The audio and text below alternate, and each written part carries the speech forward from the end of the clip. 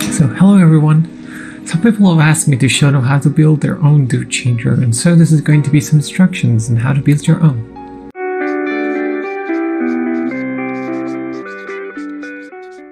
So what you need for this build is brass inserts first, which are, if I manage to get them to focus, these guys.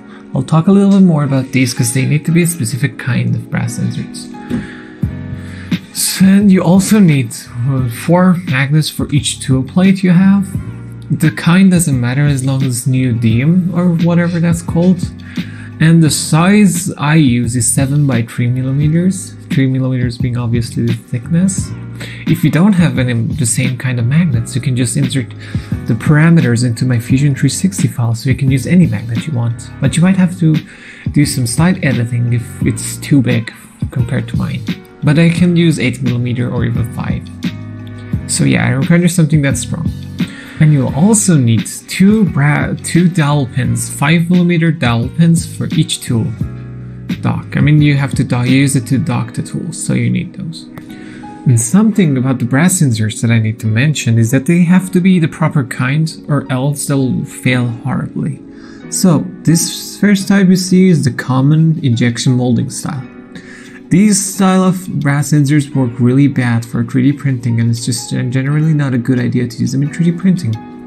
As you can see, they only have vertical stripes, which means they can only resist torque out, but they easily pull out. Well, the second type of brass inserts you'll use are these guys. As you can see, they are much higher quality, and they have diagonal, I guess, is that what you call them? They have like just not vertical, like 45°. I dropped it. They have this kind of like cuts on them, which makes it resist the pull-out force very greatly. And these work very reliably and very well, in my opinion. In my experience, I guess that's the more correct term. And they even have a little chamfer on the edge to make it easy to insert and then insert it with your hot iron iron, because they don't like fall out very easily. So they always stay centered too. These types of brass inserts are not expensive, but they are hard to find, so I apologize for using these. But at the time I was in a hurry, and I didn't want to like try to figure a way to put a nut somewhere in there because it was kind of hard. But yeah, as long as you get these, you will be fine. If you can't find these, you might be able to get the same effect by putting some super glue around these before you insert it. So now we'll get to the printing the parts. First, you need 1 tool change adapter, 1 tool change hot end adapter, and 1 dock. And that's literally it, all you need. And each of them takes around an hour, so 3 hours of printing in total. And if you have 2 tools, you need another adapter. But sadly, you're very likely to need my hot end assembly for your printer, because it has like a little antenna that helps you dock your tool when you are trying to, you know, dock them, I guess. You do definitely need the antenna, unless you design your own card, which is very easy. You just need 2 slightly angled pins. That's it, really. So, there's one issue though, and that is also that you might want to download and print my Carriage. This is just a random Carriage that I don't like, and also burnt it. Long story. But as you can see, the usual Hevo carriages have only 4 slots. I mean, they have 4 slots, but they're 3mm slots made for dowel pins. While my Carriage has a 4mm hole on each side that gets to 3mm when it gets deeper, so it supports both pins and brass inserts. And for the ToolChanger, you need to put on brass inserts here. But don't worry, if you don't want to spend the time to print my Carriage, there's a simple, easy fix. You get a drill bit, 4mm. You measure 5 or the length of your brass inserts, because if you're longer, you have to measure longer. You put a tape here as a marker, and you literally just drill them. You can even do it by hand, because ABS is kind of soft, at least I use ABS. It's easily cuts. It's gonna be hard by hand, so if you have drill, do it there, like that, I don't know. You have to drill it there and insert 4 brass inserts into each of these pins. And that's literally it. That's all you need to mod your Carriage, so you can easily do it. After you do that, it's pretty self-explanatory. you just screw, this is another actually carriage, this is the original Hypercarriage, which is been modified for nuts.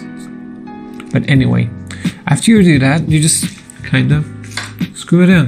Pretty simple, as you can see, you just screw it on, like that. There are 4 screws and 1 in the middle. The 1 in the middle is not necessary, but yeah, just did it. And I've even put a nut place kind of here so you can do it this direction if you don't want to do it from here for whatever reason. But yeah, as I said, it's pretty simple.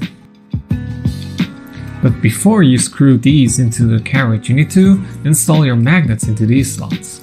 So my slots are designed to be press fit, which works very well, but I recommend you to put some super glue in case it doesn't work out well. I mean, in case it falls out, I mean. So yeah, just put some super glue there, put it inside the vise and just tighten the vise until it gets stuck in there very nicely. If you are not a fan of that method, you can just like add like 0.2 or 3 millimeters depending on your printer to the whole size, and it will go in very nicely.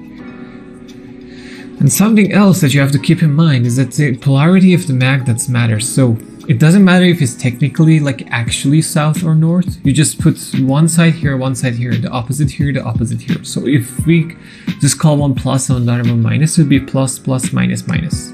See? And you do the opposite of that on your like, what's it called? The assembly, the hot end assembly tool plate.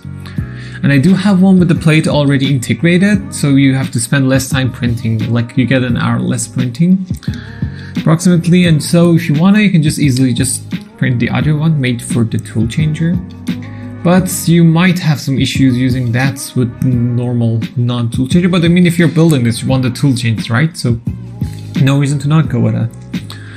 So yeah, and after you do that, you're pretty much done with the assembly. It's very easy, and it only takes like 2 hours at most. And here I'm just showing you the parts that you have to print in my Prusa slicer view guess thingy, just so you can see it.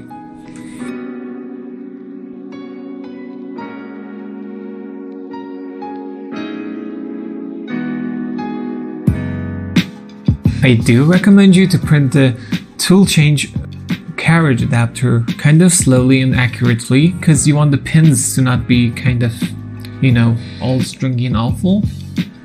And I was gonna mention something else. Yeah, it's kind of hard to print just so many separate, I guess, island pins, but it works out very fine. Don't worry about it. So for this, first, you measure the distance between the extrusion, the top front extrusion of your printer with the dock antenna, in the middle of the dock antenna with your calipers, and write that down. Afterwards, you want to enter this parameter into the Fusion 360 dock file. After you are done, insert the 2 dowel pins into your dock. After you're done with that, take your carriage and put it on manually with the magnets and just pretend you're docking it. So just move it by hand to the right of the pins and slide it left until it leaves a dent. Drill a 5mm hole into the dents you just made, and then countersunk the holes with a 6mm drill, and congrats, that's all. You're done with your ToolChanger.